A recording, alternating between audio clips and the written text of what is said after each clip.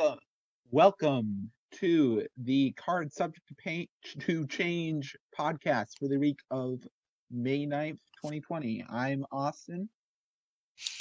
And I am Jimmy Jam James. And I'm Ed. And Can you tell we're making this shit up as we go along? And we love I it. am Maybe Jam one day- James. I don't know. maybe one day we'll make it through an episode where we not only don't make our intro sound amateurs, but also don't joke about how amateur we are in the intro. We fucked up. We fucked up. No, I think it's a good way to go about things. Think about it like the Best Friends Play guys used to say, we promise nothing and deliver less. That is a great tagline. Can we steal that without getting copyright sued? We already have our catchphrase, I thought. We fucked up. We fucked up. The Anything card- can happen because the card's always subject to change. Oh, that. Yeah, that works too. It's been a bit. It's been a quick second. It took a while. I think it's been it's been a week since we recorded an episode, but the last episode went up late as well, so it feels more like 2 weeks. I think it has been 2 weeks. We missed last week. Oh, right. Yeah, it has been 2 weeks Exactly. since we recorded. We also cannot count. So, yeah, we got a good show for you today. The title of this episode being "The New Beginning of the End," Bro. which I guess we'll get to. But first off, this. Oh wait, James, Ed, anything? Yeah, we're good to go. Gotta announce the main event. Oh, yes. The main event, as picked by James, is James. It is John Cena versus Rob Van Dam for the WWE Championship from ECW One Night Stand 2006. Yep, should be a good match. But first, we have the pre-show. This is where we need some sort of like epic, like transition sound. Pre-show. Yeah, I've Just some always radio preferred noise. that. Just you wait until I start going to college and learning how to do radio or something. I don't know. I mean, I was more joking, but if we actually had it, sure. And it's too much work. No, I don't blame you. Anyways, the pre-show is going to be a bit strange because we have news from 2 to 3 weeks, but still Yeah. kind of. But two of them are a week old. One of them is current, I think. Yeah. With that said, I think the week-old news that we have is still it's relevant. I think. It very much is. So to start, Vince. We heard that Vince McMahon himself demonstrated how to fall off a tower. This is from Becky Lynch, courtesy of a Bleacher Report article. At least that's what we have here. And apparently, Vince McMahon, who we all know is both batshit crazy and batshit crazy, I guess. No need to say anything more to that. And he demonstrated how to fall off a tower, presumably some sort of Titan tower. Pay-per-view is happening tomorrow as we speak. And Yeah, I was gonna say there's really two takeaways from this. A, Vince McMahon is a fucking crazy person, and two, somebody's getting thrown off the building tomorrow. I think your second point was always a given, and this just proves that Vince McMahon always will do things. He won't ask his staff to do anything he's not willing to do himself. If there's one thing you could say about a good thing you could say about Vince, it's certainly that. But while we're on the topic, any theories as to who will be falling off the tower? I saw Adam Blompier had an interesting theory that it would be Otis, and which would be sad. Would be sad and would probably cause catastrophic damage. No offense, Otis. We love you so much. If there's one person who can fall off a tower and not take much damage, it is Otis though. So. Oh, he'll be fine, but the ground will not be. There'll be a giant crater there. Well, here's my theory going based off that logic. Maybe Otis doesn't go down, but Tucker does. Because they want him to push Otis as a singles guy. It's like, well, Tucker's dead. Okay, but counter theory, AJ Styles is still alive after the Buried Alive match. You think the person who falls off the tower is still going to be dead by the next Raw? It's going to be Shane. It's just going to be Shane. I kind of hope he kind of stays off TV for a while. I think he's, 50? He also should not be on television at this time. It's hard to get back on. It's hard to get back on TV after you've fallen off a dang tower, unless your name is AJ Styles. Well, actually, Styles didn't fall off a tower. He got buried alive though, and he's still alive somehow. Although he's a good shout. He's in the Vince McMahon club of retcons. I mean, Vince blew up in his limo, and then, I mean, that's kind of an unfortunate incident, but still wacky Vince stuff, which I feel falls into the category of this story. Makes sense. But now, speaking of Becky Lynch, who reported Vince McMahon demonstrated how to fall off a tower safely, she's apparently going to join Batista as being a WWE superstar in the Marvel Cinematic Universe. Reported by Pop Culture that she might be appearing in a Marvel movie upcoming soon. Well, I will say that this is still very much rumors and such, but it appears she is moving more towards the acting thing. She's now working with The Rock's agent, which is pretty telling. She's been getting advice from Rock and John Cena. Yeah. And let's be fair, I think Becky Lynch absolutely could play a character in the MCU. I'd be curious to see who. Hopefully someone interesting, but yeah, it's interesting. I mean, so far, when I've seen Becky Lynch in stuff, like I watched the clip from Billions, and this isn't a great example, but Marine 6, because I watched Brian Zane's review of that. She's been Becky Lynch playing Becky Lynch, but it would certainly be interesting. I could totally see her in the MCU, being like I'm not sure what role they have planned for her, but I could totally see her as like someone who would be working with Falcon and Winter Soldier or something, like being a terrorist or whatever. I don't know. It is very weird that whenever WWE creates a really transcendent talent like The Rock, Cena, even Hogan, they all try to go to Hollywood, and now the same thing's happening with Becky Lynch. Oh, you mean like in a world where they're less likely to get horribly injured and make more money? I wonder why they would do that. Yeah, no, it makes no sense whatsoever, but it's just very weird. It's also the perfect heel turn. Unless your name's John Cena. Yeah, somehow he called The Rock out for being a part-time movie star, and yet, now that he's a part-time movie star, he's still face. What the hell, John? Well, I don't know. In that feud, I'd argue Rock still felt like a face too. So, and he certainly got his comeuppance for it in the recent Firefly Funhouse match. He's booked like a face. He's never treated like a face. Not recently, anyway. Well, during the period of Lol Cena wins, he was totally not treated as a face, which we're actually going to see in the main event tonight of Cena being a face, but totally not the face. I think on this particular show, for that particular night, he was not a face, but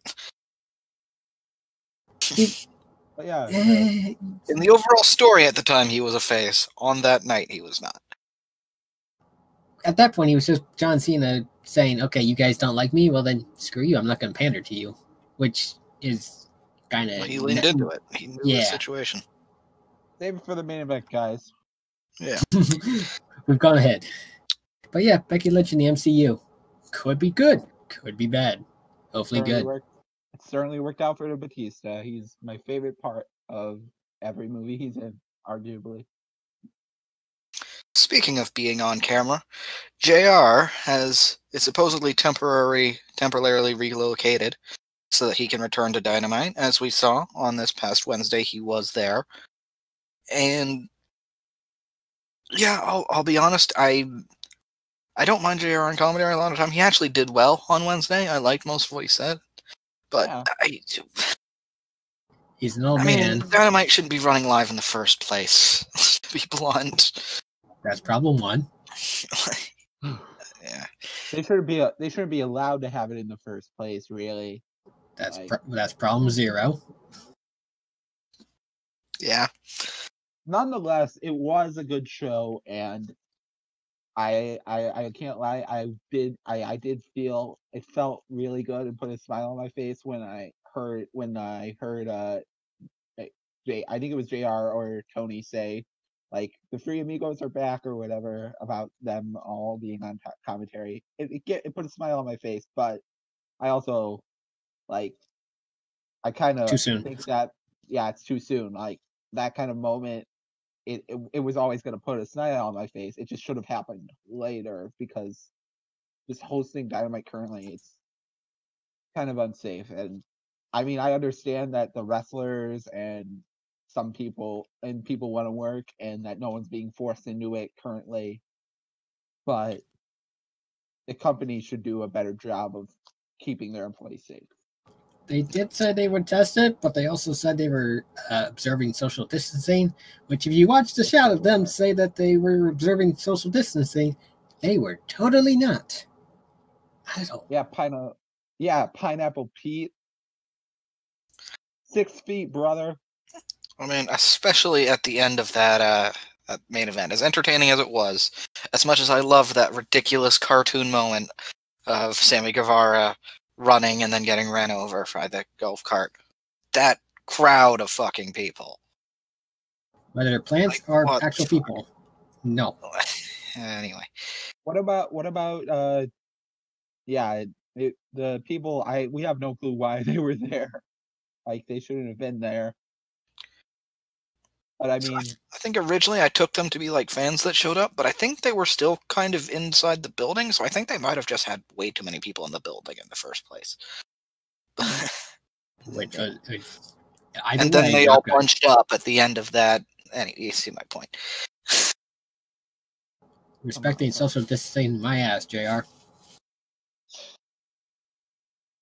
Also, Matt Hardy got thrown into an ice box and then came out as Damascus. That was kind of cool. Yeah, that was one.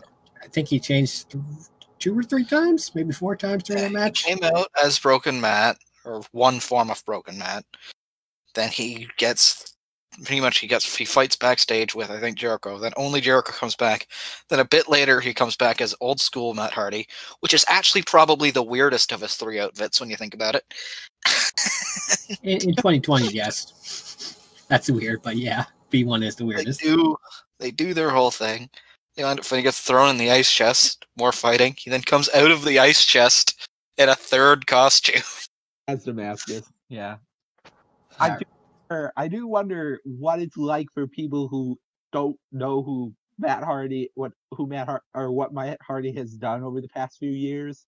Like, I mean, obviously it was weird enough when Impact was doing it. WWE did a bit of a better job kind of introducing it into the programming. But I feel like Dynamite has not done a great job of explaining who Matt is, or like why Matt is like this. But it's one of those things, though. It had its intro on Impact. It's had its intro on WWE. Eventually, the character just has to be a thing, and that's one of the things about wrestling. None of us got into wrestling at the beginning of wrestling, so there are things that we just had to accept. It's like, that's how that works. I guess when somebody hits the ring ropes, they somehow bounce off them and have to run to the other side. Exactly. There are so many things that in wrestling that, because like nobody starts from the beginning of wrestling, that you're just like, all right. That works. That makes no sense, but okay. And you have to, over time, kind of piece together old things. Because like I said, when everybody starts wrestling, not every storyline's just started. Things have happened. And not everything. Matt Hardy gets thrown into an ice cooler, he turns into Damascus. Yeah, and not everything is explained on show A. Sometimes it's explained on show B, maybe a little bit on YouTube, maybe a little bit on Twitter, maybe there's a Reddit post. You gotta look, especially in this day and age. Well, I don't think you necessarily have to look. I think even without context, the Matt Hardy stuff is entertaining. It's just batshit crazy and hard to understand. Yes, and then if you look it up, it's still hard to understand because it makes no fucking sense. But that's even if you have the info. Let me be clear. That's the beauty of wrestling. Half the time, it's so batshit insane that you don't know what's going on. That's why we love this shit. It's like I'm not saying like research is required. I'm just saying sometimes you just don't know everything and just like, all right, he's a crazy person. You know what I mean? Yeah. Oh, also, just right. I feel like we are kind of at the end of the pre-show. Thanks for those thoughts, James. That's a good way to put it. I just wanted to ask you guys, did you guys see Karrion Kross's entrance from NXT this week? I have not. I did. It was fucking cool. It was really fucking cool. It was a bit weird. There was some singing portions that kind of were, why is this happening along the lines of what James said, but damn, what a entrance. Yeah, I might send you a link after this because it is genuinely cool. I'll give them that. Anyways, that's it for the pre-show. And now it is time for the opener. The following match set for one fall. One fall. Special attraction tag team match. This is the first match I've nominated. I nominated this match. This is the first match on the show that I have not watched a minute of. I have not watched any of this. I just thought it sounded like a cool match. It is from the New Beginning USA 2020, hence the or maybe 2019. I might have gotten that wrong. I don't know. 2020. I have the video up here. Day 4 specifically. Okay. It's from this that the new beginning of the end. That's part of our title comes from. But anyway, I've stalled long enough. It's the match between the Rock and Roll Express, Ricky Morton and Robert Gibson, versus Toru Yano and Boom Boom Colt Cabana. And this one's a hell of a match to have in 2020, even if you don't know these people. I don't think either of us intended to cut you off there. Just that this sounds insane. Yeah, it is a pretty insane match, especially in 2020. It's on YouTube, so you don't have an excuse. You don't have to give WWE $10. You just get to watch. You can just watch a match online for free. Indeed. Yeah, this should be a weird match. I mean, the Rock and Roll Express speaks for themselves. They're tag team legends. They are also old men at this point. When I heard this match, I thought it took place in mid to early 2000s. Nope, this year. I mean, we saw Ricky Morton do I think it was Ricky Morton do a Destroyer on AEW Full Gear, which is kind of a requirement from any AEW show at this point. An old guy has to do a Canadian Destroyer. Okay, but I don't know wrestling, but apparently that move, the person receiving it does most of the work, right? Am I wrong on that? I'm not saying that it's more stress on the guy. I'm not saying that it's more stress on the guy itself. I'm just saying it's a requirement of an AEW show for it to happen. Yeah, I still love the move, but I will say it has gotten to the point where it feels like the move old guys do to prove they're still cool. No, again, it probably the young person taking it or the person who's receiving the move is actually doing 90% of the work while the other guy is kind of doing 10%. Again, not wrestling. I don't know. Complaint, I don't think, just a statement. He did do a suicide dive afterwards. I don't know. Yeah. I just think it was a very cool moment. All right. Yes, it was. Agreed. And I mean, Toru Yano and Colt Cabana is a very fun. It's a fun team. Toru Yano is always a win, and so is Colt Cabana. So, without any further stalling, let's watch the match in 3, 2, 1, go. Considering how small everything is, I'm pretty sure this was a tour show, not like one of the actual big events. Because Most essentially likely. it's pretty indie.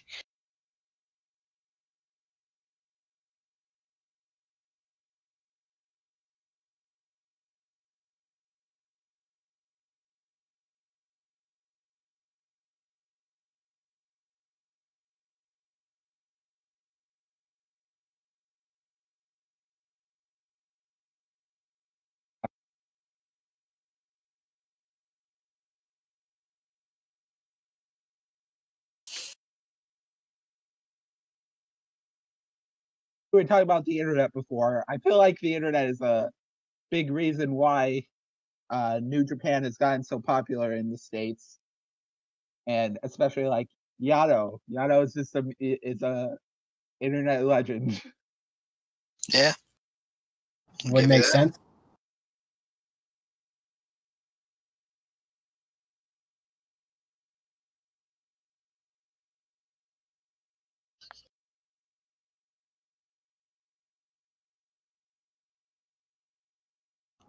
I actually There's saw Yano trying to sell his DVD. Sorry, Ed. I saw the clip of Moxley Shudo versus Yano and whoever he was teaming with in the G1 Classic, where Moxley was trying to buy the DVD during the match or the beginning of the match from Yano. Oh yeah, that just hit Reddit again. James, not James? Ed, how much have you seen of Yano? I definitely that one video that I just saw today. Probably not much more than that, to be honest. To be fair, I've probably seen more of Yano than I have of the Rock and Roll Express. Same here. Same. Obviously, Colt Cabana is now on AEW, so I'm watching more of that, so I've seen enough of Colt. Yeah. I know that Ricky Morton turned heel and was Richard Morton as part of the York Foundation in WCW. That's about it. I believe it. Which one is Ricky and which one's Robert? I believe Ricky Morton has the blonde hair. I might be wrong.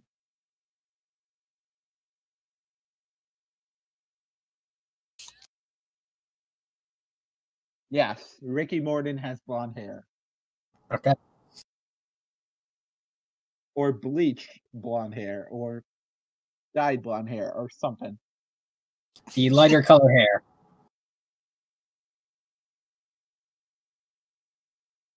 Yano does not like their music. No, I think he was the chance. Oh, okay. Because they were chanting for the rock and roll and not him. Ah. Fair enough. Could be wrong. Yano. Now, does Colt Cabana have "Boom Boom" written on his shirt and I guess I don't know what the actual name of the written language is, but does he have it written in that language? That would be my guess. It's two of the same word. What are those two of the same word is Colt Cabana going to have printed on his singlet? Well, probably. I guess that would be Japanese kanji. Yeah, couldn't think of that word. The second word, not the Japanese, the kanji. Yeah. I'm not even 100% I said that right. It's anyone who actually knows how to say that word correctly, and if it's wrong. I will say I did enjoy Yano and Cabana arguing about who would start the match. It's always classic when two singles competitors cannot really get along in tag wrestling, but they still can kind of get along.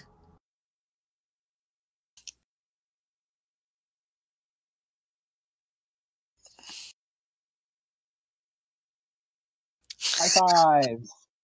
Nice. Hey. I like how the official was so serious and annoyed that he did the high five.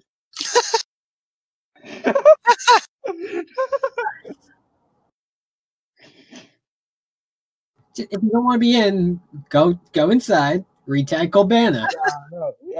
No. I know some people say the experienced tag teams always win, but I'd not certainly say Yano can argue against that. I don't know if the Rock and Roll Express should technically win this match, given their age. Well, I think it at least makes sense for Yano to be in because I don't think these guys would know anything about what Yano does.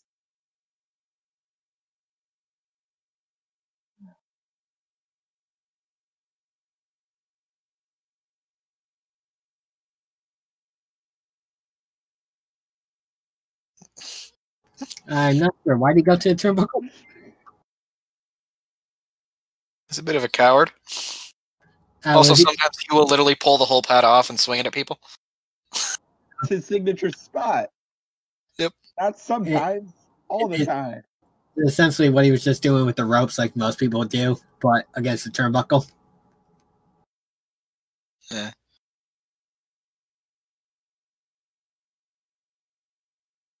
Is that how wrestling works?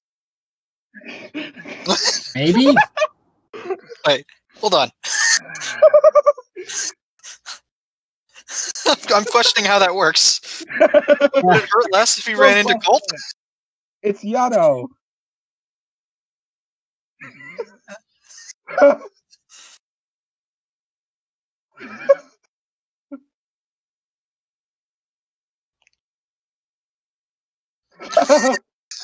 What in the world is going on? Yano is pretty much just the guy from the video for All Star.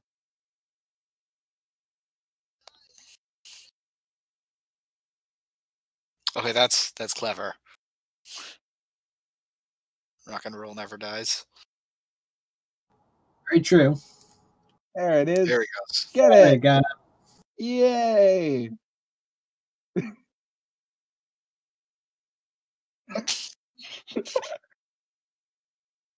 That's something that only works with a Japanese turnbuckle. Well, I mean, you can take the turnbuckle off in America, but Yeah, but it wouldn't make a bat. make a bat. No, it wouldn't.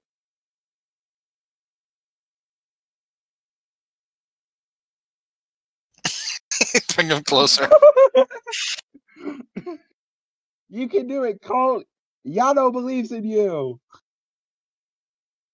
Oh my god.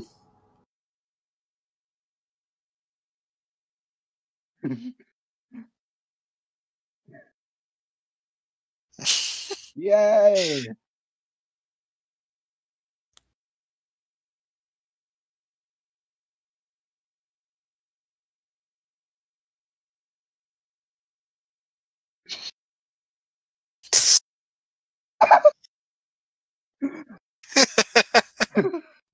Oh my god. Fuck. I like how serious this ref is. Somewhere Jim Cornette's having an aneurysm. I think Jim Cornette is always having an aneurysm. Okay, not wrong.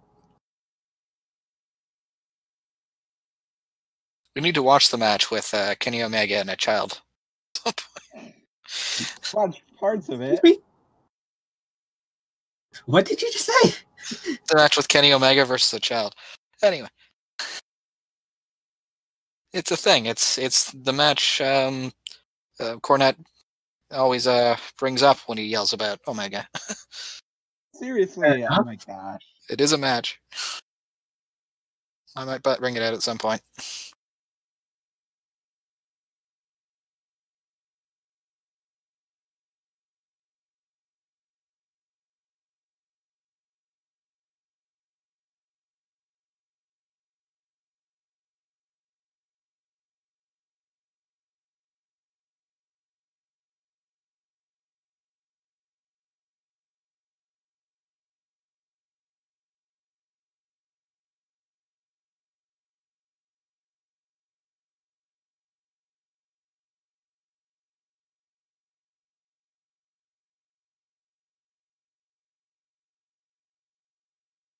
Oh, I just realized TJP is on commentary. Oh shit! Did not know that. I think that's what he said. Well, I now heard- I'm listening for it. I heard TJP. Yeah, the higher pitched voice might be TJP. Could very well be. Oh wow! I prefer to think that Yano is the spiritual successor to Eddie Guerrero. Yano's fun, but he's nowhere near as cool or as good as Eddie, to be quite honest.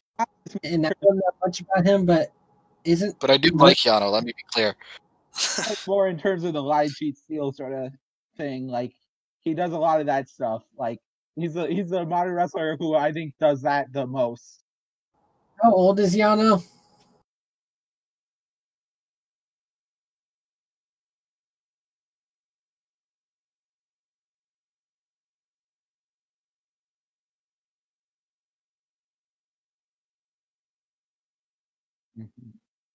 And that's the traditional Yano finish.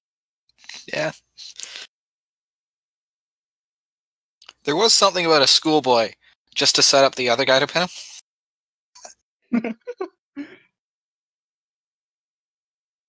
I mean, the opponent never expects it. Yeah.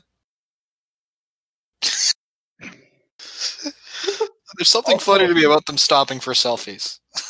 Also, the best signature pose in wrestling. I mean, Yeah, it's pretty great. It gets funnier each time. He takes like 2 steps, does the pose again. Takes like 2 steps, does. Good and shit. I also Yano always has something he's doing. Like I remember one year in the G1 during the press conference, he was going about how he's gone straight and he's not going to do any cheating in the G1, and everyone just looked at him funny. There's also a clip of him coming up with lyrics for Okada's theme.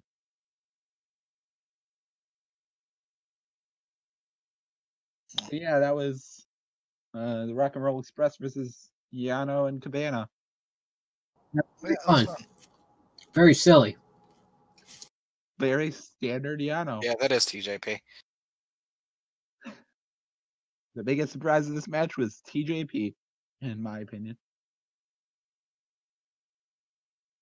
Not that he was like great on commentary. He was just there.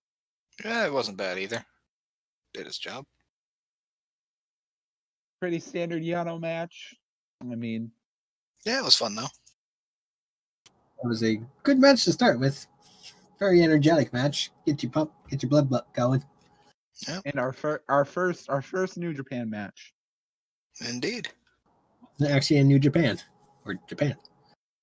It wasn't in No, Japan. I believe but that it was, that took place in America, but it was a New Japan match. But in Japan, it's a technicality. Anyway, that was a great pick, Austin. Thank you very much. When it was? Now, Yep. speaking of Eddie Guerrero, Oh, yes. My pick of the night from Halloween Havoc 1997, a WCW pay-per-view. Eddie Guerrero, the Cruiserweight Champion, versus Rey Mysterio, who is putting his mask on the line. I've not seen this match, but everyone always raves that this is one of these two's best matches that they've had in their entire career, let alone just against one another. And I don't think the fans know how many falls this match is set for yet, though. Nope. That's one problem with our joke is we don't know if it's actually true or not half the time. Go back and watch the first match we actually watched. We thought it was a ladder match. We still said the joke, but it actually was not a ladder match, but it was kind of a ladder match. And then with this that said, say the words. we didn't even do it. Yeah. Championship match versus mask match is scheduled for one fall. One fall. That took a bit. Also said match twice. We gotta Anyway. keep them guessing, guys. Anyway, everyone ready? We are starting at 0-0. This match is actually on YouTube, free of charge. Yeah. James, you ready? I am. On go. 3, 2, 1, go. What the heck, Ed? You didn't ask me if I was ready. I was ready, by the way. Just wanted to bring it up. I heard you clarify you were ready before I even asked. Fair point. I gotta say, that Rey Mysterio outfit is very purple. Yes, it is.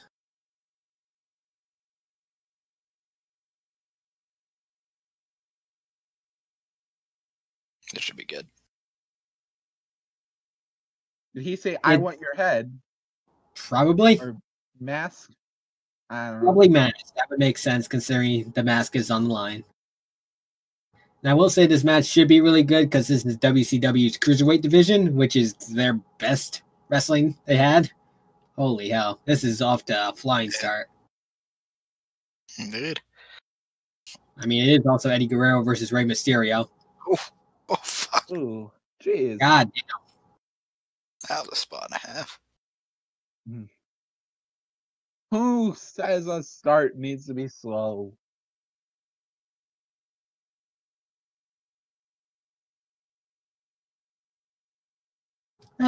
Tony Schiavone on commentary.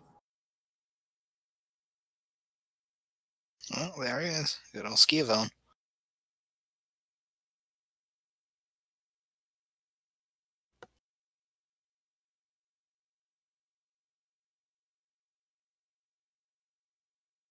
Is that Dusty on commentary? Schiavone is on commentary, yes. Oh, no, I was saying Dusty. That sounds like Dusty to me. If there's Dusty on commentary, you will know it's Dusty. Yeah.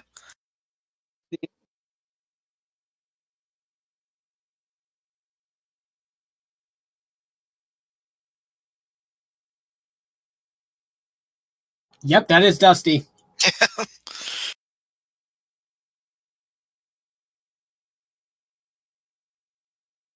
Oh, God. That almost looked like a botch, but I don't think it was. Yeah, I think it was just an interesting, kind of cool looking move. It was a counter, yeah. Yeah. He was going for the handspring back elbow, I think, but Eddie kind of reversed it. Got out of the way and delivered that. Ooh.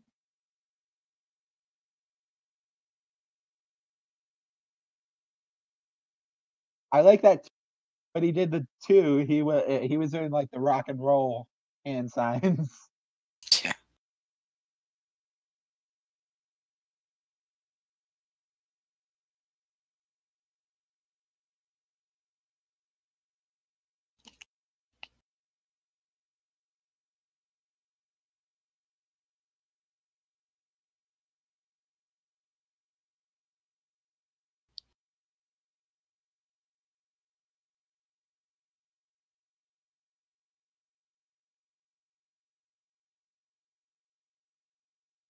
Commentary really bigging up Eddie, which I mean makes sense, but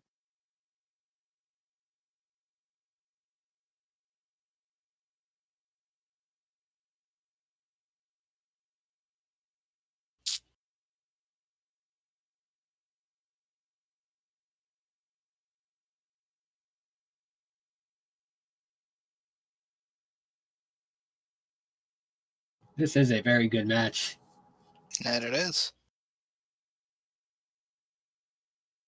it's interesting. The singlet actually works a bit less well as a mask. Like I could actually see part of his face with that one. Okay, but Eddie was just ripping at the eye hole, which probably makes it bigger than it actually was. Maybe.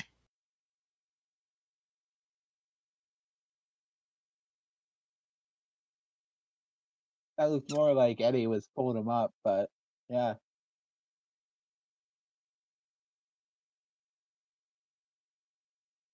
The crowd does not like Guerrero, that's for sure. As they shouldn't. No, they should not. It's a championship versus mask match, and it has Rey Mysterio in it. No fan should want Rey Mysterio to unmask, even without hindsight. Oh shit! Oh my god! That was awesome. From the ground to that, Jesus. Did he just kip up onto the top rope? Yeah, Yeah, I think he did.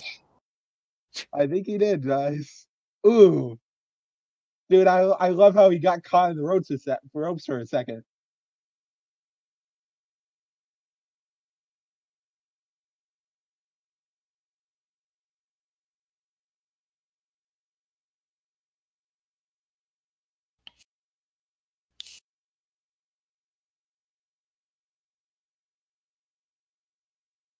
You know, I think one of my favorite like little stereotypes in wrestling is that a technical masterclass cruiserweight who doesn't go on the top rope in a cruiserweight division. Like, you know, like the Drew Gulaks of the world. So what Eddie is doing right now, what Neville did when he was heel, where he would rarely do it Red Arrow. Yeah. It works really well. It does. Yeah, yeah, you get, yeah, there it is. Yeah. He made the mask less, yeah, he made the mask like that. Gosh. I mean, heels ripping at masks has been a thing. Oh yeah, But that's why the face is so exposed, though. It's because he was ripping at the mask. I don't know if it was actually. Ray's doing a great job with his facial expressions. It's true. He really does look pitiable. Oh.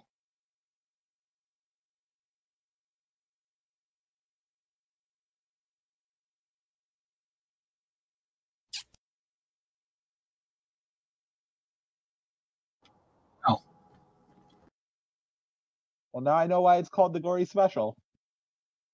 Was created by Eddie Guerrero's father, the legendary Gory Guerrero. I think.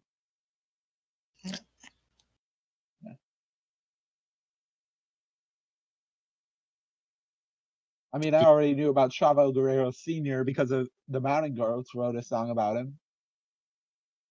Oh yeah. I've heard of that song, but I don't think I've actually heard the song. Good song.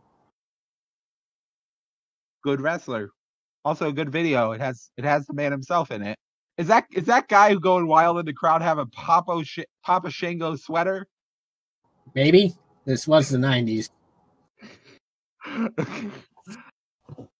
That would be my favorite piece of 90s merchandise. Papa. I didn't see it, but I would believe that. He had like Dudley style glasses, and he had a bald head and a Papa Shango sweater.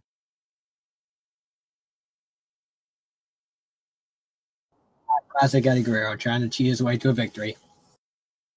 Yeah, agreed. With that said, you'd think Guerrero would be smart enough to do it literally not immediately in front of the ref's face. Yeah, that's the only issue I have with that one. Like, what are you trying to do there, Guerrero? Really should have just titled this episode "The Dirtiest Player in the Game" or something, because there's been a lot of cheating on tonight's episode, or there will be. I mean, we do have a match with Yano and Eddie Guerrero. What the hell did you expect? We have an ECW main event with John Cena and Rob Van Dam. Only person we're missing is Ric Flair.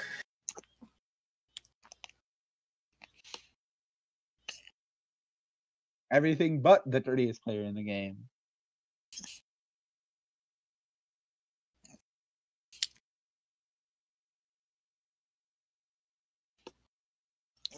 Ooh, ow, ow. I was going to point out the fan with the Sting mask on, but Guerrero just took out his family jewels. Right in the Slim Jim. Ouch, yes. Good. Good call. Okay. The fact they didn't say that on commentary has ruined this match. Oh fuck! You know I think the signature part of the heel Eddie Guerrero character is the hair. You just can't like a person with that kind of hair. The freaking mullet.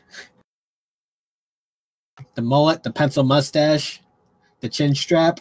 You mean that's not the face of a hero?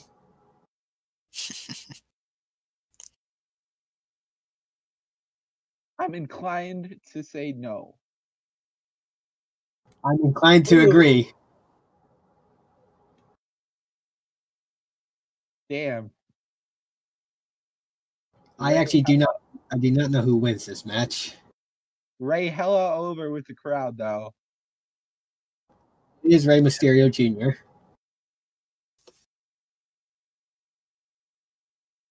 I mean, that's a sign of this is a bit of a. Never mind.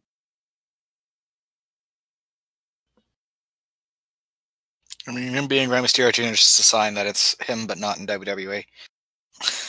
Yeah. Now, how do you guys feel about the Slim Jim adverts on the canvas themselves? Should that be brought back now in 2020 or nah? I don't need to see it brought back, but I also don't hate it. It's actually kind of cool. I mean, I get that they'll make more money by having more adverts, but I'm not super fond of more adverts in general, but I don't think it looks bad. At this point. I think like the things I can think of with that most recently AEW's kind of done it. Like they did Rick and Morty ring posts during the Halloween episodes of Dynamite. I mean, they literally had a Cracker Barrel themed match. Yeah. And stuff like the adverts here, they don't interrupt the match at all unless you start talking about them, like I have. But they don't ruin the flow. You're just there in the background. You just constantly see Slim Jim. Yeah, I get it. I don't hate them, but I also, if you gave me the choice, I would choose not to have them. But they're not a problem either. The advertiser wants them. That was a hell of a power bomb. I don't think they add.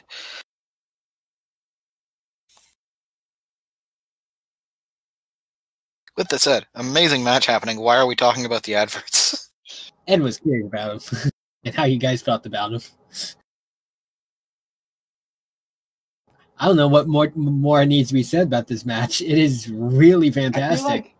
I mean, they're great. I feel like the crowd's been cheering a lot more Eddie sucks than Rey Mysterio, but Eddie sucks does have quite a ring to it.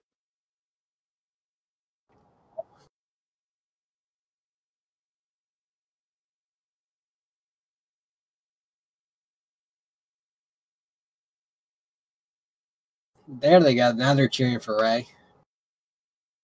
I mean, they obviously love Rey. I just was saying, like, in terms of chance, they're saying Eddie sucks a lot more than something Rey Mysterio related.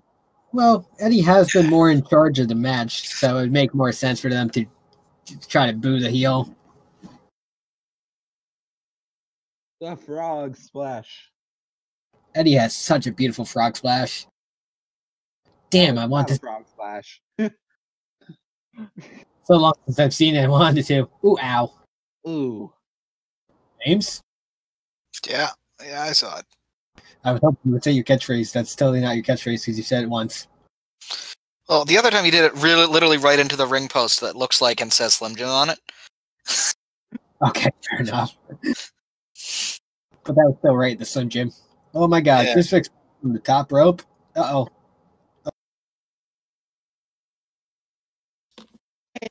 Okay. This isn't the match where he got unmasked. And that's it. It's a hell of a match, though. I knew at some point Rey Mysterio was unmasked in WCW. I had no idea if this was the match or not. So. Yeah, I think it's a bit too early for that. 97. But winner, even though it cut off as soon as the bell rang, is Rey Mysterio, your new cruiserweight champion in 1997. Not losing his mask. Makes sense. That was a really good match. Lived up to the hype. Certainly. I really appreciate. I think Eddie did a great job, obviously, as the heel. Rey was a very good face. Had some interest. I mean, top-notch wrestling. I think the most interesting spot from like a storytelling standpoint was the tearing off of part of the mask, and like you could actually see Rey Mysterio's expressions, and I mean he was very pitiable, and like it was very easy to root for him. Yeah. Yeah, it's one of those things. Sorry, I didn't mean to cut you off there. I was just gonna say that kip up to top rope. Ooh, I would love to see that was spot on. Try that. That'd be interesting to see now. Incredible. Yeah. The only reason I didn't say much was just because it was an excellent wrestling match, but it was the old school story, a very obvious bad guy, very obvious good guy, and it was just a good wrestling match telling that story. So there wasn't much to add to that, right? The classic It recipe. was super fun. I was happy to watch it. Yeah, the classic recipe of the really over face, the really despised heel, and both really fucking good bell to bell. Yeah, they did exactly what you thought. It's a match you could put on Dynamite today, and it would just be instantly like people. It would be an instant main event. Like, yeah, it wouldn't miss a beat. And this happened more than 20 years ago. Oh yeah, agreed. 22 years ago, Jesus, or 23 years ago. Damn, it still lives up though. Very great match. Yeah, and it's important to point out that, like, from what I've seen of the cruiserweight division in WCW, that this was almost every match. Like, I mean, this was not to put the down on this match. This match was very good and like probably one of the best come out of that division. But every match in this division was almost just as high energy and just as good. Like, that's a real testament to how hard the guys were working, and also a testament to just how not smart WCW was to keep these guys in the just up on the lower card. Yeah, as the world ahead of their time. Yeah, as the world title scene started to fade and turn into the Hogan show, really, in the NWO, the cruiserweights were still lighting up the show with matches like this, and yeah, WCW was smart. They would have highlighted these fellas and not aging Hogan and Scott Hall and Kevin Nash.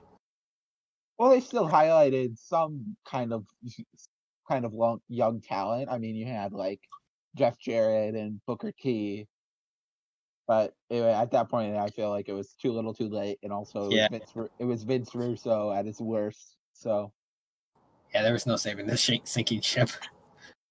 Nonetheless, we can still look back at this match and see it as a pinnacle of professional wrestling in general. Totally lives up to the classic moniker that it receives. Very great match by these two. You wouldn't expect anything less. Yeah. But that concludes what has currently been the oldest pick so far of our podcast, all the way back to 1997. Well, hopefully we can get back to some more older stuff. I think there's a lot to learn there. Absolutely. Yeah, that's true. Nonetheless, James. And now it is time for our main event of the evening, and it is scheduled for one fall. One fall!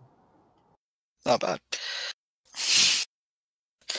And it is John Cena versus Rob Van Dam for the WWE Championship from ECW One Night Stand 2006. This is being watched on the WWE Network, and it starts at 2:06:56. ECW One Night Stand. If Cena wins, we will, in fact, riot. Well, we won't, but that crowd would have. And sad fact, we just watched Eddie Guerrero wrestle, and unfortunately, at the time of recording the One Night Stand, he was unfortunately not alive. Sad fact. Let's watch wrestling. We can say that for a lot of shows, unfortunately. Actually, yes. Well, on that, Sorry, I made it really sad for some reason. no worries. Rest in peace, Eddie. Peace, Latino. We'll start in 3, 2, 1, go.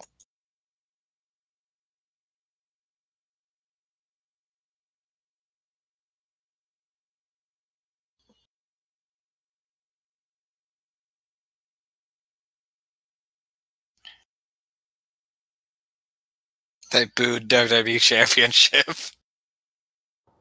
Makes sense. By the way, I really love Rob Van Dam's team. I do. Same here. Oh, I don't know about you guys. I mean, obviously, when you're talking about wrestling venues, a lot of things come to mind. Like the best wrestling venues, like Madison Square Garden, the Tokyo Dome. For me, the Hammerstein Ballroom will always be up there. It's just Agreed. It's very Yep. distinctive in its Fine. design, and I very much remember it. When I see it, I'm like, "Yep, this is going to be a big show." Yeah, They're very nice arena. gotta agree with that. Oh, that sign didn't age well. Anyway, What time was that? I said somebody, and I didn't even see who it was, is gay. One thing I've always wondered is why does RVD have an image of Ridley from Metroid on his singlet? Or An at image least of that's what what I from always thought Metroid? it looked like. Ridley. Okay. Took me a second. I don't know. Yeah, I don't know if it's Ridley or just like a dragon. Probably just a dragon, but it looks spot on like Ridley whenever I see it. You have to remember RVD is very much a stoner, so he likes things that are cool and kind of hippie like that. Hence, he has that yin yang on his singlet too. Yeah, I mean, I'm pretty sure I straight up saw an RVD 420 sign. yeah, I Yes, saw that too. There's the What a Cena Ryan Riot sits there. That does Yeah, look like the guy that does the airbrushing for Rob Van Dam singlets only ever did it for one other guy. And it was Ryback for some reason. Fun fact, I guess. Sponge Daddy. Well, Whenever there's somebody brings up, I've seen two 420 signs, by the way. whenever somebody brings up Ryback, I'm obligated to just say Sponge Daddy. Why? Long story. I'll tell you later, Ed. I'll say it's even funnier seeing the crowd doing the motion. It's just a crowd of people doing what is a sped up version? RVD. RVD with the thumbs. Oh, hey, I do that all the time in my normal life, honestly. Because Yeah, I'm but normally you surrounded do by the slow one, but because they had to keep up with the chant. Oh, okay. RVD. RVD. It's sped up. One fan was trying to slow it down. Yeah. Yeah, it can work. Oh, it was a cool image, and it sounded awesome too with the RVD chants. It was just slightly funny to me. Watching people do the Rob Van Dam thing really quickly. And there it begins. This entrance, though, of Cena is still really good, though. Yeah. Not even any John Cena sucks chance. It's just booze. Well, I think this is before the sing-song John Cena Sucks started. Yeah, that's what I was thinking too. But still, your point stands. what a heel, John Cena, causing seizures in fans everywhere. Yeah, secret warning if you watch this. If you watch this match, yeah. Not this podcast. I don't know how you could get a seizure from the podcast. Cena does nothing. He normally would high five the fans, but he's just holding the title above his head. Staring straight ahead. It's like, I know where I am. And I mean, I'd argue like John Cena in situations like this was at his best. Like he's really, even though he's obviously he's still able to play a face in front of a crowd of anti-Cena haters. Like he doesn't do anything like outright heelish. He could just get boos. For one acting term, he shows some of his range. That's pretty much what I was trying to say. Yeah. Also, brilliant camera work. Zooming into that sign. Cena wins the riot. And that Arguably, graphic was pretty cool, actually.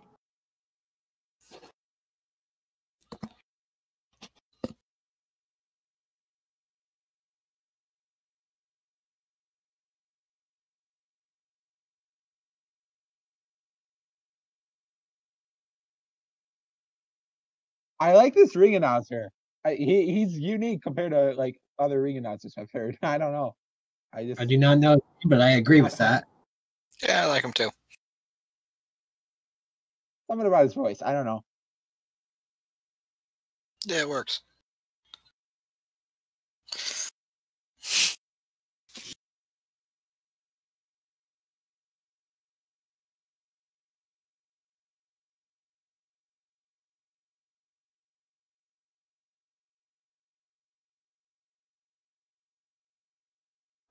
Got thrown back in.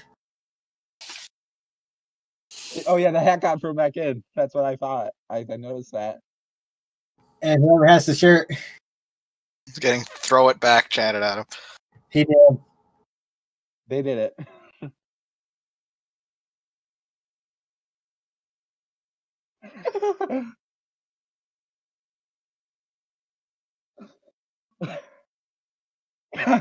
Again, great camera work.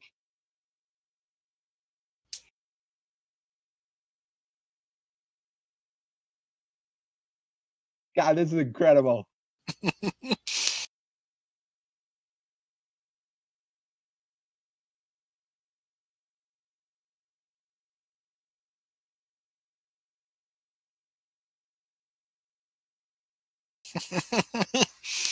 Even Chicago didn't do that, I don't think.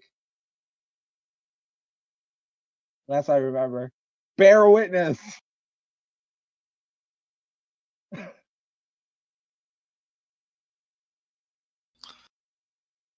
Looks like they're fighting over the right to throw it back. He's spinning on it and throwing it back, and then he missed. The security throws it back. It tells him to go fuck Oh my himself. gosh. This is the best.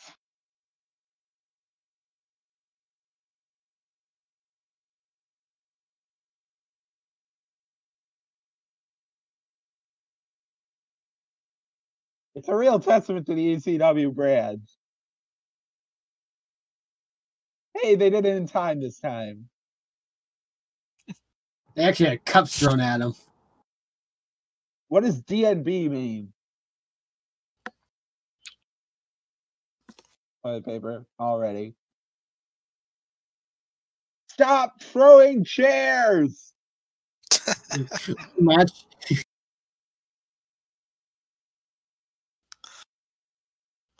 Well, there's still no Cena sucks chance. Nope, that's not flying PG era WWE.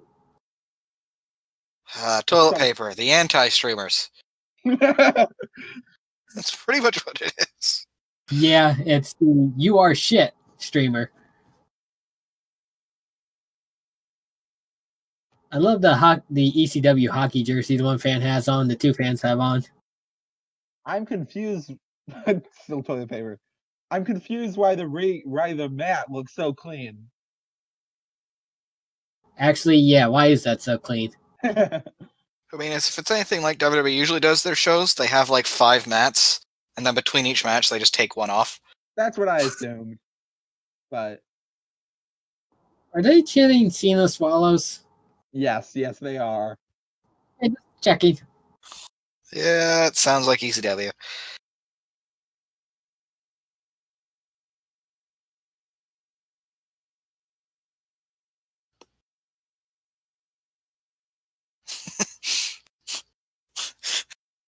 They say as the man executes a suplex.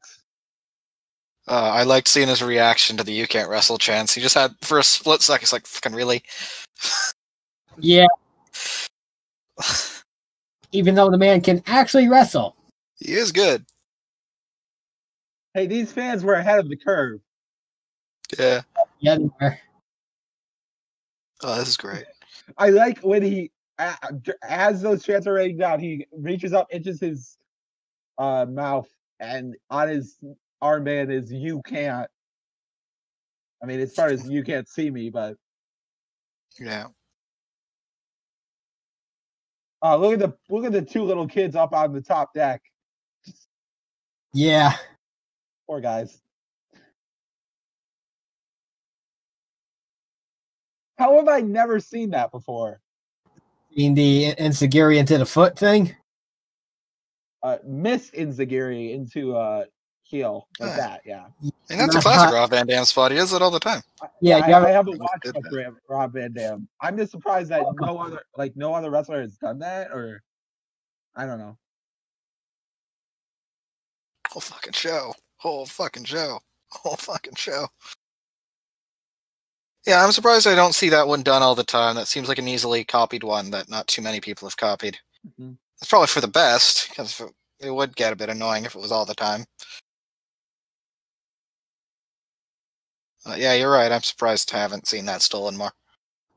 It is a very classic RVD move, a very vintage move, if you will say. It is very fun. It's kind of funny to me. RVD is like such a symbol of ECW, especially later on. But like, I think one of the most memorable phases of his career was when he was on a team with Sabu, and they were heels talking about who were representing Monday Night Raw or whatever. Nonetheless, he's certainly not that at this point.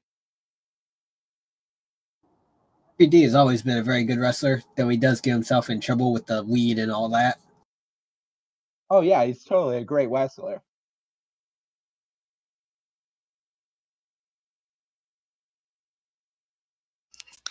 Same old shit. That's some good stuff. I'm actually surprised I haven't heard that chanted at Cena more. Or anyone, really. And I like Cena. I'm just... At this show, I've seen so many ECF&W T-shirts. I feel like it's the predecessor to just a Bullet Club T-shirt. Kinda. Just the T-shirt that every wrestling fan wears at this point.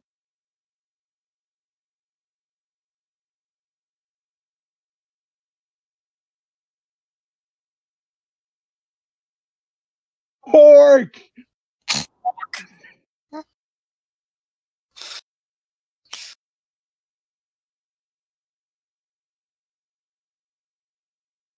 Oh, I think that's Chekhov's table, which I'm not entirely sure why it's called Chekhov's table, but that's what it's known for, I think. That's the timekeeper's table, or it's got the championship on it. Yeah. I mean, I could explain why it's called Chekhov's table. But yeah, I was gonna say, you don't know about Chekhov's table or Chekhov's heard of Chekhov's gun? I've heard of Chekhov's table, but not the gun. So Chekhov's table is based off the name Chekhov's gun, which is yeah, come on, comes an old term for like acting and such, and it's the idea of if there's a gun on screen, at some point somebody's going to shoot it, or on stage or whatever, right? More specifically, it's if a gun is introduced in Act 1, then like in Act 3, it's going to be used. Yeah, pretty much. So I'm not sure if that counts as Chekhov's table because we didn't get to see it set up. Nonetheless, that's just that said it was set up. It's probably been set up all night. Because I don't think either of these two set it up. Yeah, but it's also a table that they would have under the ring. I think that kind of suggests that it's already been put. Someone's probably already been put through it. It is an ECW show after all. There's probably been a couple of broken tables. Yeah, probably. Also, from a John Cena perspective, hell, Sabu was on the show. There's been broken tables. That's actually more accurate. If Cena is smart, he will jump the barricade. Nope, he's jumping the barricade. That's not a good move. I was gonna say, why would John Cena throw RVD into a raging ECW crowd? Not See how aggressively the security has to hold them back. Yeah. I love that Cena used the "fuck you Cena" sign to block RVD's face. Vision. Yeah, no, that was clever.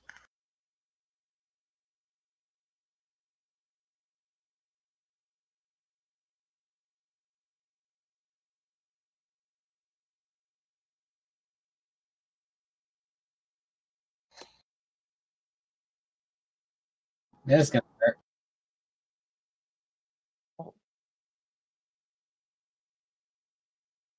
And damn. Ow. Just very much ow. Not the worst barricade spot I've seen. Yeah. That honor Also- would go to Daniel Bryan diving onto a guy or Bryan Danielson at that time because it was an ROH show. He does a dive and he pretty much his head lands directly on a chair, which is hard to watch, especially knowing what we know later. Yeah, ow. I will say, while he did the thumb sing, the crowd seemed split between chanting Rob Van Dam and chanting whole effing show. I think RVD himself. I think RVD himself. What's the difference? No difference. He's synonymous with it. Yeah, it's both.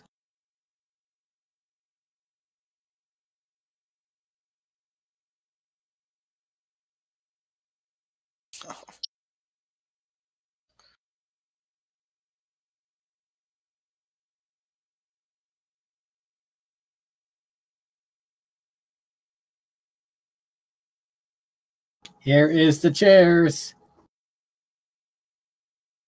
Where is the ladder?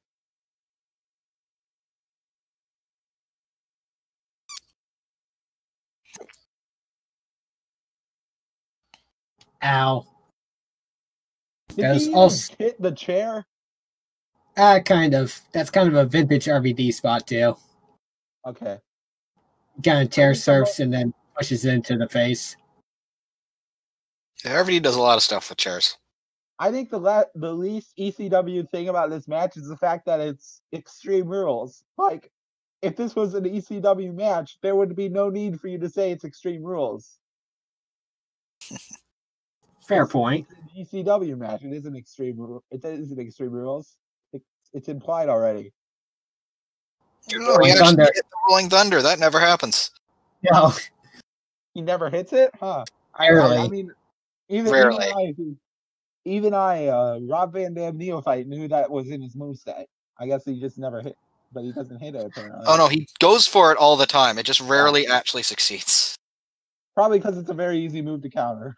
Yeah. No, it makes sense. It's a move that has a fuck ton of setup, is blatantly obvious that he's going for, and can be countered by rolling away. Yeah, but I mean, like, the 5-knuckle shuffle gets hit a lot, as does the people's elbow. Yeah. You're comparing. You're comparing The Rock, John Cena to RVD. You see a problem there?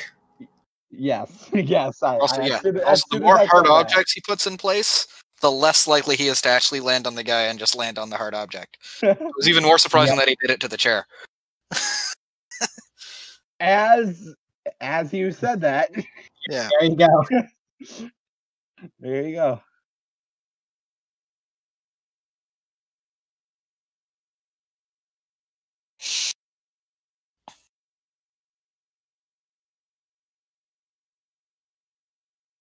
That was an ugly looking DDT. I'm sorry, but Yeah, but realistically, if the DDT is ugly, then it's probably more effective. Probably means he got dropped better. I was about to say Cena's cheating. He's using the ropes, but this no DQ. That definitely got him more heat, though. Yeah.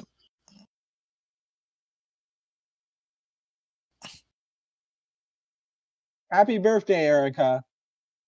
Yes, happy birthday, Erica. Happy birthday, Erica. It's on the Puerto Rican flag. It's written on there. Enough. Ooh, ow, ow. No man can throw himself into a chair quite like RVD. I guess.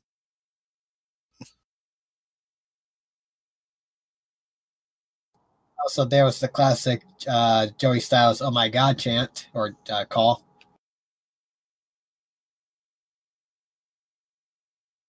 Wow.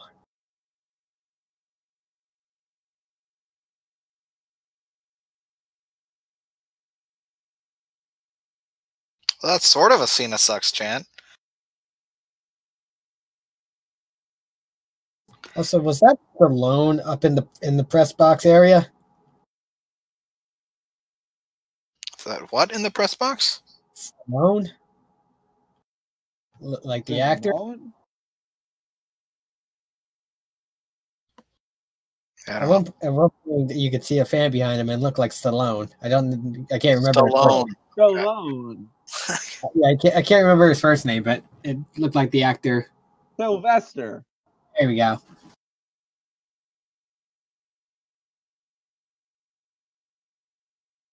Oh, the smirk there was perfect. I know. Beat it on the chest. Ooh. That was a horrible salute. Like, come on, man. He's rubbing it in. He's doing every pose he has. Yeah, it's just like spamming the taunt button in wrestling games. Hey, it's still the FU.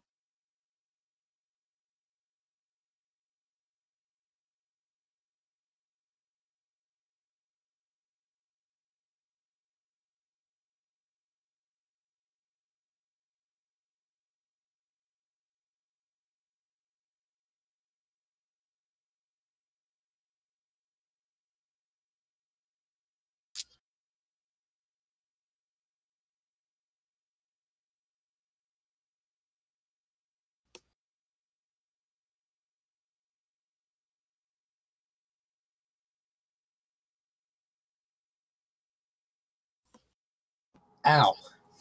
That looked good. RVD bumping his ass off. Yeah. I knew there. You still suck. You still suck. Like, are they just talking about the fact that he actually pulled off a move that they thought was impressive? Also, I look at the guess. guy with the Jewish. He has like an X. It looks like an XFL jersey, and it says Jewish on it. I mean, considering some of the names in the XFL, that might have been an actual XFL jersey. He hates him.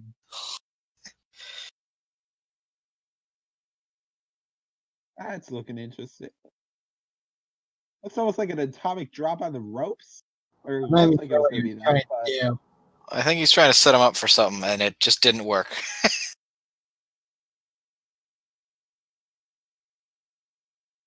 That works.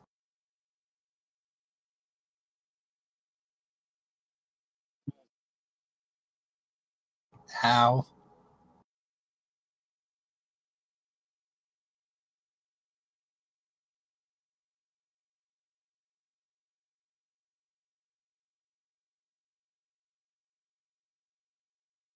Here we go. Here's the tables.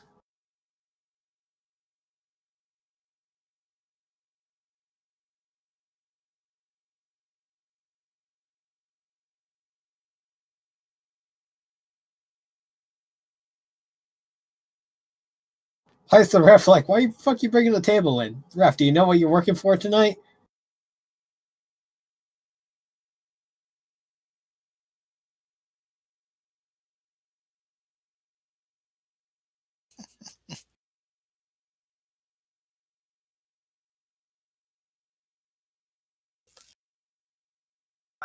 Well, my internet died on me. No, wait a second. Is everything all right? Internet died on me briefly. Okay, where are we on the match? I'm not quite sure. I'm fast forwarding a bit. Did Craig go out of the session for you guys? No, he's still here. Okay, he disappeared briefly for me. For our viewers, Craig is our recording bot. Yep. Thank you, Craig. Yep. You cannot respond. Yep. If he does respond, the robot takeover has occurred, and we are all dead. You are watching this. Thank you, Craig. Thank you, Craig. Please Thank don't you. kill us. Craig. Thank you, Craig. Thank you, Craig. Thank you, Craig. Time for the match.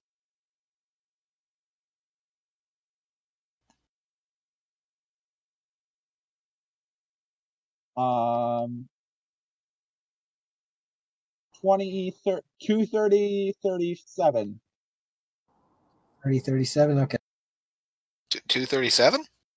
2:30, 37. Oh, okay. Okay. Just when RVD put the table into the ring. Okay. Yep. Count us down. 3. If we're all ready. Are we all ready? 2, Yep. 3, 2, 1. All right. Going.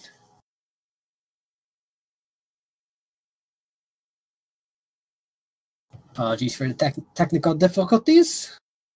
I was scared that Craig had stopped recording because my computer lost internet. I'm not sure, but Yeah, he should be in the Discord call. He should have to do the command to get him out.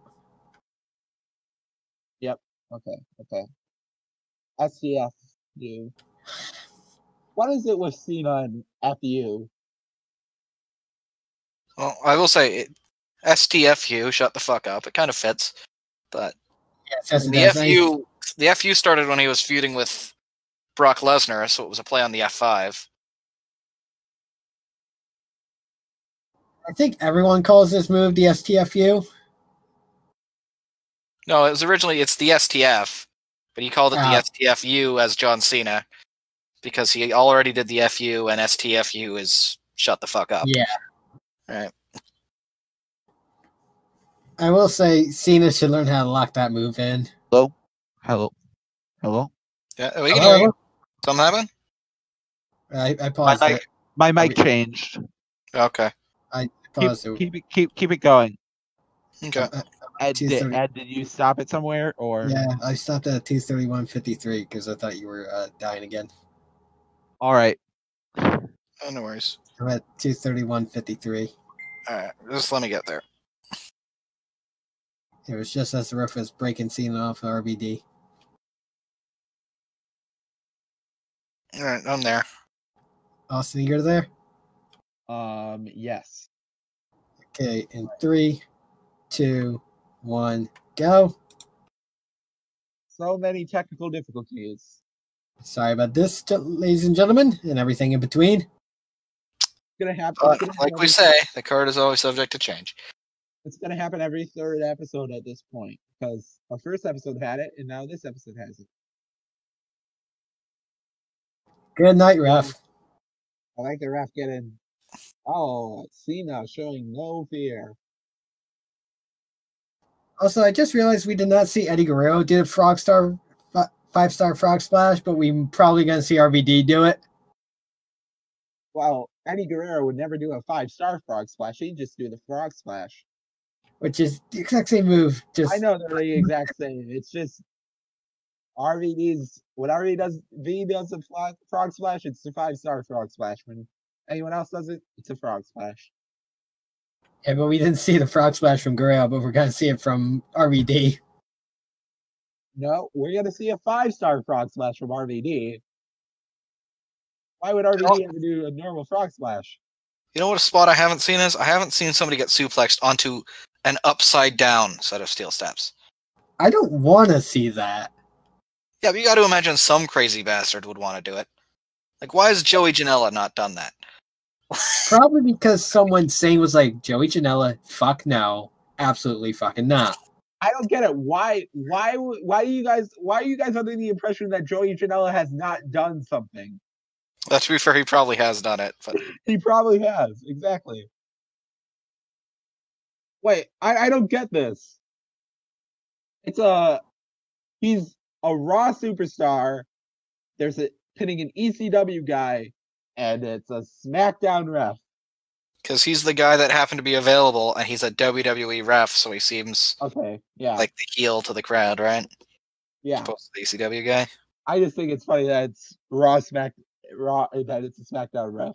Like, he just could have put on a different shirt, guys. Come on. Hey, you gotta stay loyal to your brand, even though it's just one fucking company. Oh, hello. Oh my god! He got attacked by Super Biker.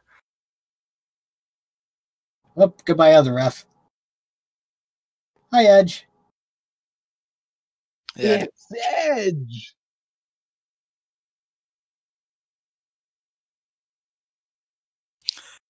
I enjoy the neutral reaction for Edge. Yeah, I mean it makes sense. He was Now a that we heel. can thank you, Edge. He was a heel on the show, though. It still doesn't make sense to me, but whatever. Because he is a face, he's just a heel. I mean, I'm sure it tonight. makes sense more from a storyline. I'd argue standpoint, he's a face tonight because he attacked going for the Cena. world title. Cena is still a face. The face heel divide is all fucked up. I love Joey Styles. We'll take it. Just ECW just does not give a shit.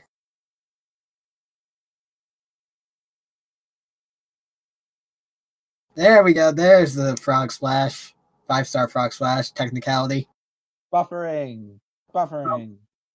As far as Pause. I can see. Okay, I paused again. Right when he was about to hit it. 35-11. Hang on, gotta get there. Gosh darn it. I mean, I think just the WWE Network buffers more than YouTube does. Yeah. To be fair, All that's right. probably it. So 2:35:11. Yep. Okay, count it down. 3, 2, 1.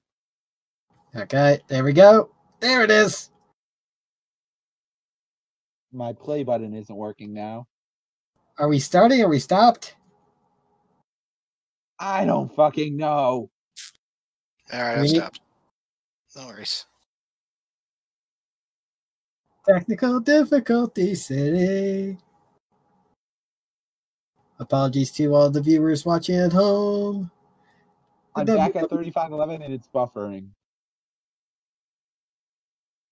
Go ahead and try to fix it. You might have to refresh your page. Thank you for the suggestion. Let me know when you're ready. I guess my internet just. At least my internet is punctual. If this is gonna happen every third episode, we can prepare for it somewhat. Well, it's not just you. It's happened to me before too, and I think it's happened with Ed. All right, Only one. 35-11 from the top. All right. 3, 2, 1, go. There we go. Finally. I do love how Rob sells the 5-star frog Rob splash. always does a good job of selling it.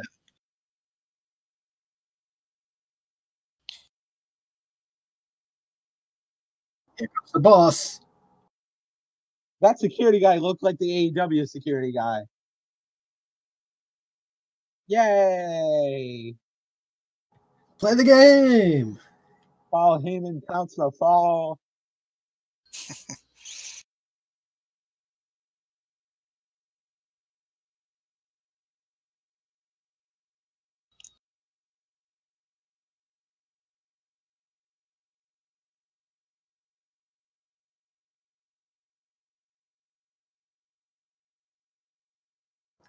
Yeah. Wait, hold on. He's new WWE champion. Nope.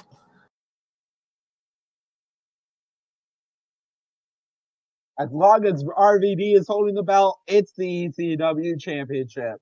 Except he was also awarded the ECW championship. They were separate belts. That's why that didn't make sense. It's still great moment regardless. To be specific, it would be the ECW championship for about what, like 3 days? Probably. Not hold it for long, sadly. Well, Yes. it'd be 3 days because he would be awarded the actual ECW title, and then maybe like 2 weeks later, or 2 or 3 weeks later, then he got busted for weed. Okay. All right, this is cool. I haven't seen this celebration before. That's nice. I've actually never watched this match before. Same. I have. This is one of the matches I have actually watched, and you two haven't. Wow. With that said, I knew it was Edge. Like, I knew what happened. I'm confused. What's up with Big Show? He was a part of the roster, I believe. There are a couple of you guys. I think earlier in the night they had a battle royal, or one of the shows where they were mixing up WWE ECW as they were leading in to WWE ECW. Big Show turned on WWE and joined ECW. Yeah, I just noticed that Big Show was just staring down Rob, and he's still doing it. See? Yeah, because I think he was still a heel, and I think he was the first main challenger in WWE ECW. Yeah. Okay. You can see Kurt Angle there. A legendary match. Yeah. Very good match. Absolutely. It was very good. I think I what kind of spoiled it for me was I just seen so much of this match as part of like YouTube and stuff. I never actually saw the full match, but there wasn't a lot to it. There wasn't a lot more to it than what I'd already seen of it. I mean, same here, but it was still cool. No doubt. It was still cool.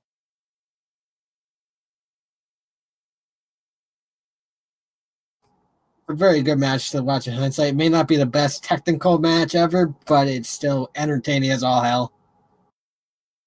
Yeah.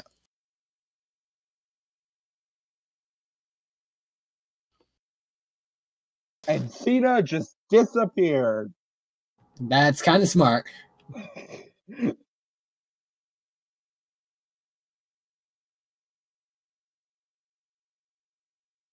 Makes you believe. Rob's theme is pretty good. It is. Though, because it was ECW, it would have been better if he had walk. Just for this show. But I do love this song.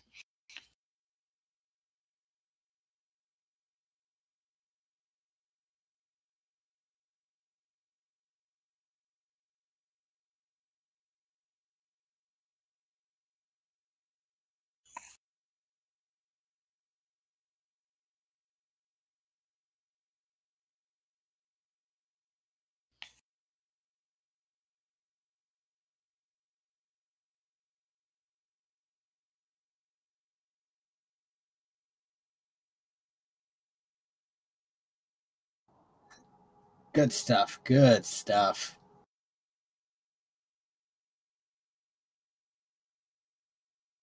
Oh. The beer in the face. Yeah. And it's ECW, and Sandman's there. Yeah. I see, man. That look in your eyes. Still going. It's perfect. It's his first and only WWE Championship run, and I think only world title in WWE. Probably. Yeah, suck it in. After the Money in the Bank, he won Money in the Bank, correct? Yes, but this was his cash-in match. Yeah, that's what I thought. Hell of a match. That's not world title, though. This is world title. Great match, though. Absolutely wonderful.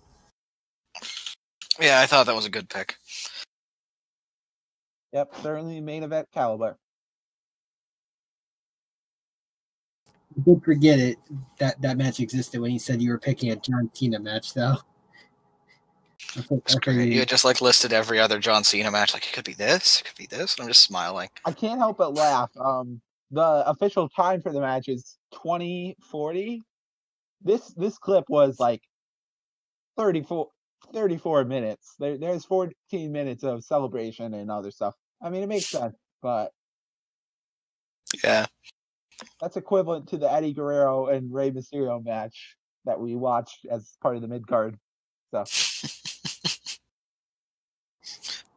Oh, it's still worth it to watch it and finally see that stuff again. At least for me. Legendary moment in wrestling. Yeah.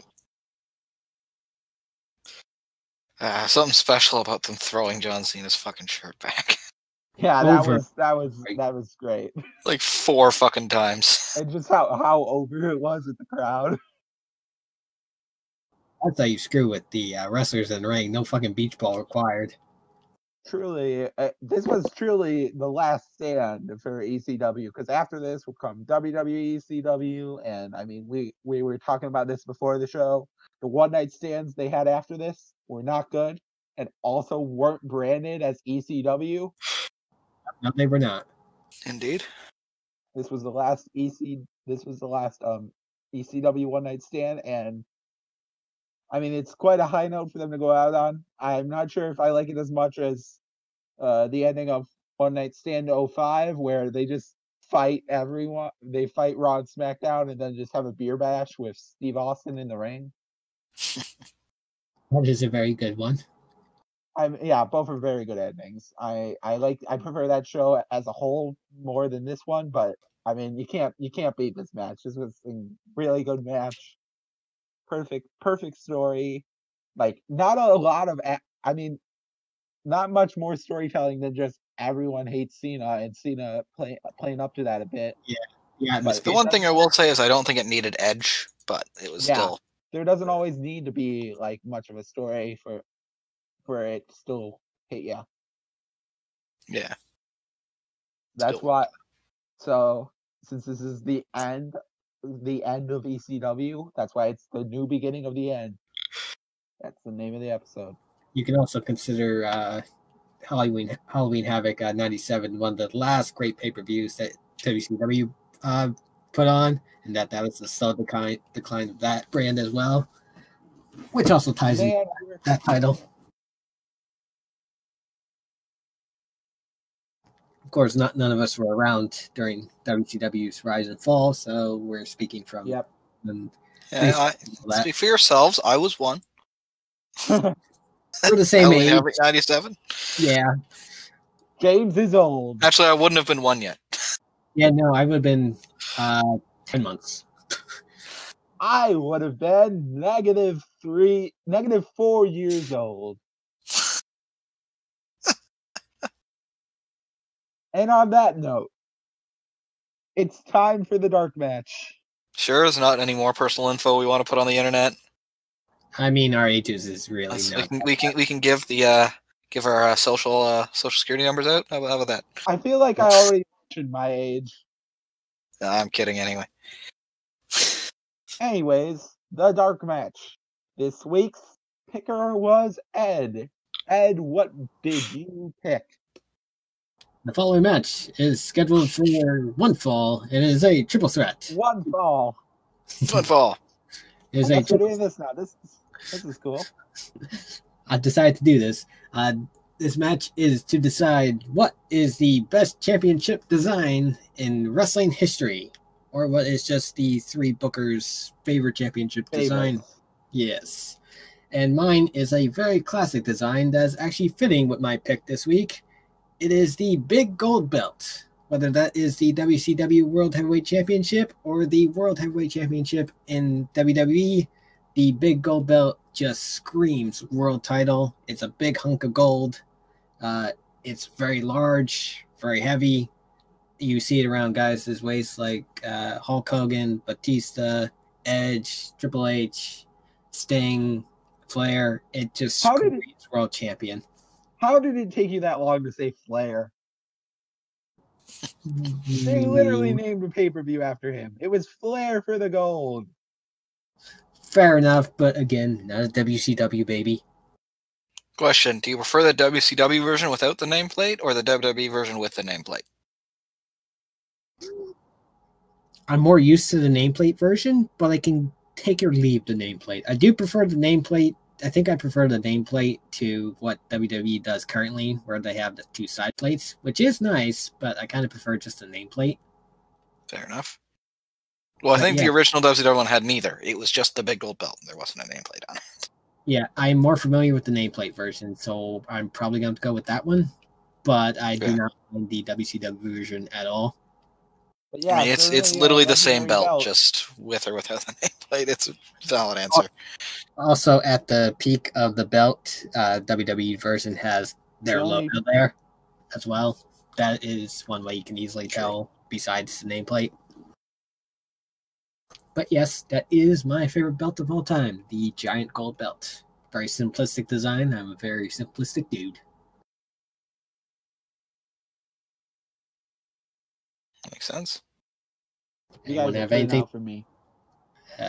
Yeah, I didn't really have much more to say. Did you guys have anything to say about the big gold belt? I mean, there's not much to say about it. It is a big hunk of gold. It's super ornate, and it's beautiful. It's a classic for a reason, and I completely get why it would be anybody's pick for this. It also looks really good on most individuals. There's very few individuals you can make a case look horrible with that belt. I know a lot of people, like we just watched the spinner belt. Many people say it only looked really good on Cena. Maybe a few other names. CM Punk comes to mind. Speaking of my pick, I swear to God, if you pick the spinner belt, you're getting out of this ball. okay, I had two answers. I had one that was more of a direct answer, and one that had a very specific caveat. And the one with the very specific caveat, and the one I'm going to go with just because it's more interesting, though the other one's probably my real answer, but this was more interesting to talk about, is yes, the spinner belt, but only on Cena. With the asterisk held by John Cena. I can't believe you've done this. Because it looks fucking ridiculous on anybody else. But with John Cena, it's brilliant. It's the John Cena Championship, and it suits him perfectly. It was like the smoking skull belt. It was supposed to be a custom title, but nobody changed it back. When Kofi won the title, agree. he It changed should it have been back. changed. Yeah, it absolutely should have been changed back. But with that in mind, on John Cena, it looks amazing. It just only looks great on John Cena. I don't know. I think the one case that maybe it was warranted was when Miz had it and he just oriented it upside down all the time. Like, I mean, that kind of makes sense. But I agree, it doesn't work on anyone else. Edge replaced the spinner with his logo, but the rest of the belt still didn't really fit Edge. No, it didn't. Actually, it kind of did, because it was the most excessive gaudy thing ever, and what else would it fit Edge? To be fair, I do not hate the belt. Most of my time watching WWE was with this damn belt, but it's not the best belt at all. I said specifically on John Cena. I have a better answer, but I thought that would be more fun for discussion, so that's the one I went with. For sake of curiosity, what is your better answer? What is your proper answer? I'm not going to say it in case you say it. That'll bring it up after. Well, fair enough.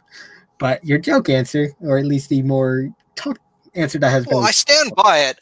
On John Cena, it belongs on the list of some of the best belts ever. On anyone else, it's god-awful. For sake of curiosity, what was your other... He's going to wait until you make your pick, just in case you picked his belt. Okay, yeah, sorry, y'all were cutting out for me. No worries. I was very tempted to hit the disconnect button on you, because I do have that ability.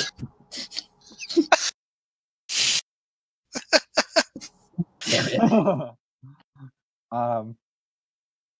Yeah, that's a thing. That was an answer, eh? Yeah. Yes, it was. My pick. Well, this was kind of hard. I want to choose, like, I like a lot of championship designs and belts, but I wanted to choose something that I've actually like seen.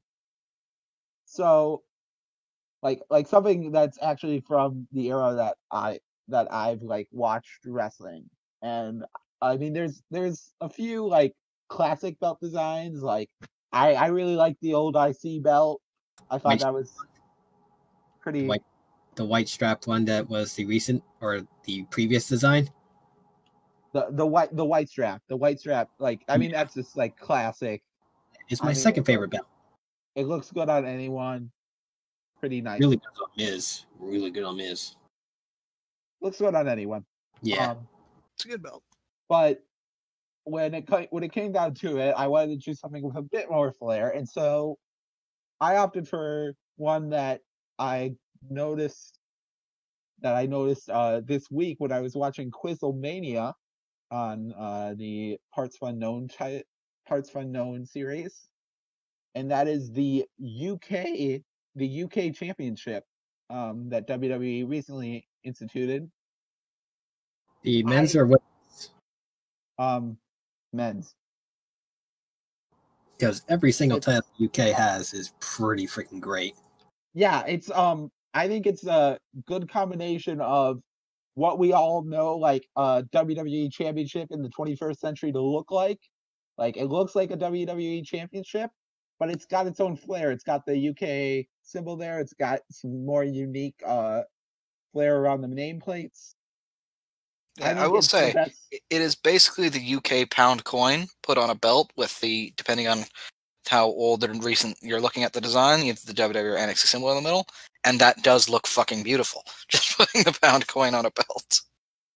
Yeah, it is. Again, UK has a lot of great championship designs. Y'all are cutting out for me a bit. Sorry about that. We're mostly just agreeing with you. It's a very nice belt. Go ahead and try to disconnect and rejoin. You should not kick Craig out because Craig has to be kicked out separately. Okay.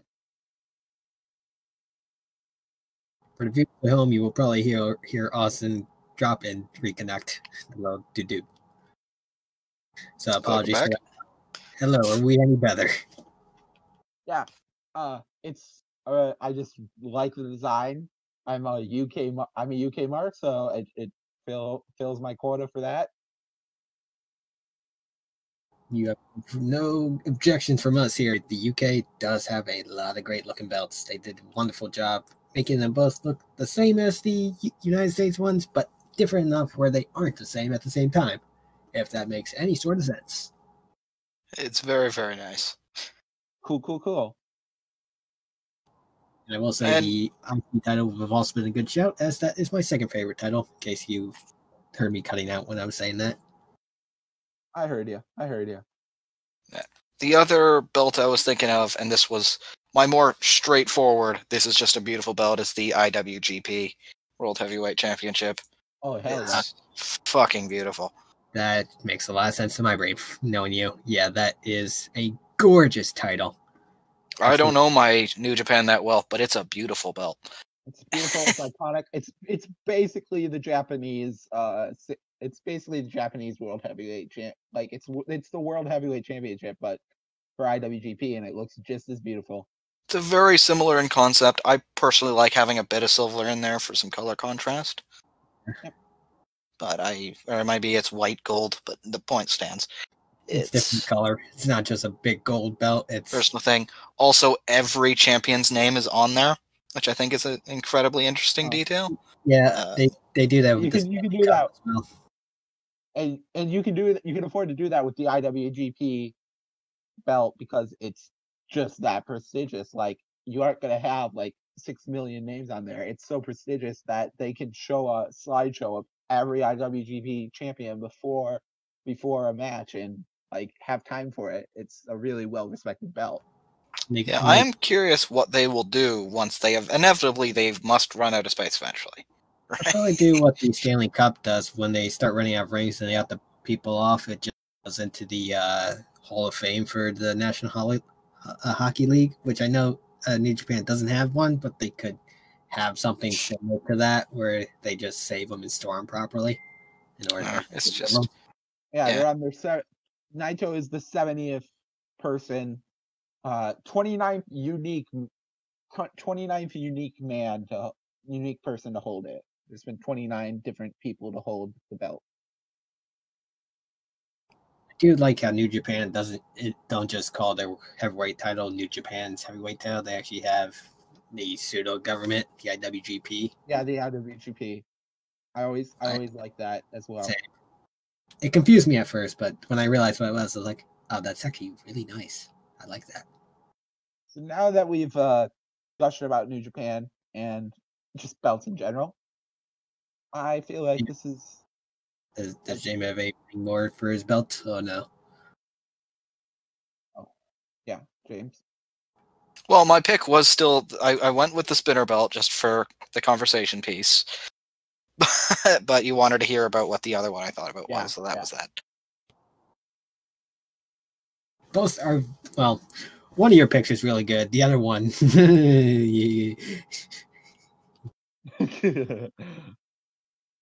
Don't hate the belt. It's just not the best belt. I appreciate the conversation piece, though. As a quick once again, Like, I entered it with the asterisk on John Cena. That is important. So, quick overview. That's the big gold belt versus WWE spinner belt on John Cena and the WWE UK Championship. If people actually vote on this, I'm screwed. I might have had a chance if I put the IWGP belt on there. We still haven't had it. I think you're fine. As a quick aside, this is random, but Ed mentioned the Ryback thing, and I said Ed mentioned that Ryback was the only other person to have their tights airbrushed by whoever airbrushed RVDs. Yeah. And I mentioned every time I hear Ryback, I have to say Sponge Daddy. That's because Ryback did an AMA on r/squared circle where he didn't quite understand how the reply function works on Reddit, and so he just posted a reply on the main thread, which led to all of his responses being unattached from the questions. So you just a bunch of out of context answers to questions, and so maybe my favorite thing on Reddit is Ryback posting randomly with no context whatsoever on his own AMA thread, Sponge Daddy, just the word Sponge Daddy. Okay. Wonderful. Good job, Ryback. Yeah, Ryback is certainly a character. That he is. Oof, that's some way to give yourself a nickname. Jesus Christ, Ryback. Me. I just realized the IWGP World title actually has the New Japan logo at the top. I just realized that. That looks nice. Real quick, I'm sorry, I've just gone down this rabbit hole. Some other Ryback responses to play us out. As long as the third graders didn't force me to lick white dog shit after I would take my chances with them. Okay, that's a weird Step Brothers reference.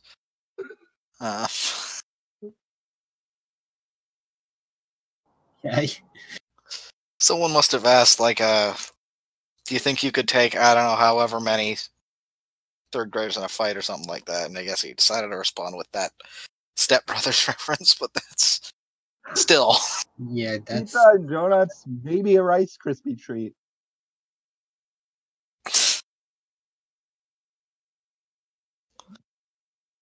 If you want random shit out of context, just go to the Iron Sheik's Twitter feed. I mean, yeah, there's no context to that. The best thing is that there is a post on here where he actually figured it out. It says, "Hey Ryback, if you were going to tour large towns and cities in Yorkshire, but you only had to..." Cut out with us. I'm sorry, guys. It's been a long day. Hey Ryback, we're going to tour large towns and cities in Yorkshire, but you only had 2 days. Would you skip Sheffield? Oh my! They make the same joke on Up, Up, Down, Down, Uno. Ryback responded, and he actually replied to this one. Yep. What it do? Good God. Okay. Thank you, Ryback. And thank you, Ryback. This has been the Cards Subject to Change podcast, where our favorite wrestlers are Ryback and Psycho Mike. Well, one of us is true. We needed a Psycho Mike name drop in this episode, so I provided us with one. Anyway, anything else to add, boys? Thank you for watching. Thank you for watching the Cards Subject to Change podcast. We promise to become slightly less shit with each episode. Slightly. No guarantees made. Please do not hold us to our word. Okay, I promise to be slightly less shit. Okay, all right. Speak for himself. That's it. We're done.